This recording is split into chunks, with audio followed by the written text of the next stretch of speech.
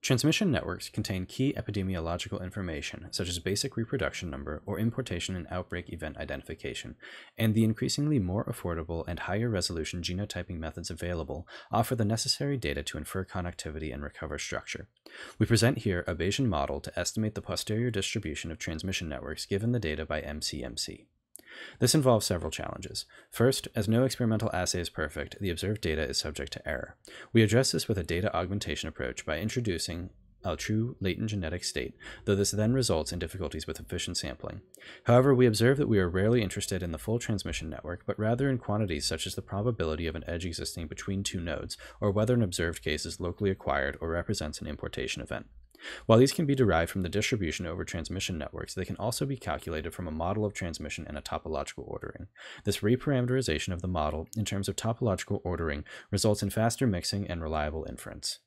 Our inferential framework consists of three components. The first, the observation model, dictates how the observed genetic data is generated from the true genetic state, allowing for the explicit inclusion of genotyping error. The second, the transmission model, provides the probability of a particular true genetic state given some set of parent nodes, allowing for the direct integration of knowledge about malaria biology and epidemiological information. The third, the infection duration model, controls the distribution of time of infection given the time of observation, which then induces a temporal and therefore topological ordering. We demonstrate the performance of our model by simulating 254 infections under a simple branching process, and alleles are lost independently during transmission at a rate of 0.1.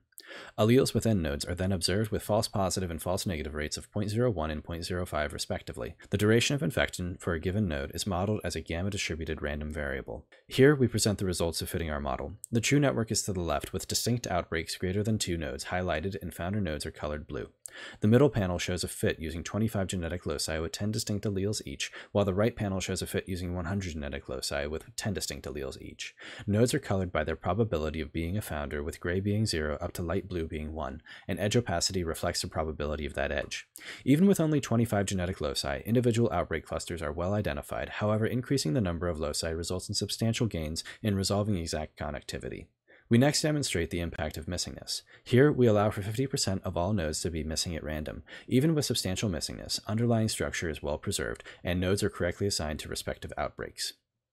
Future directions for our model include more sophisticated treatment of the transmission process by incorporating informative epidemiological information and to explicitly allow for superinfection.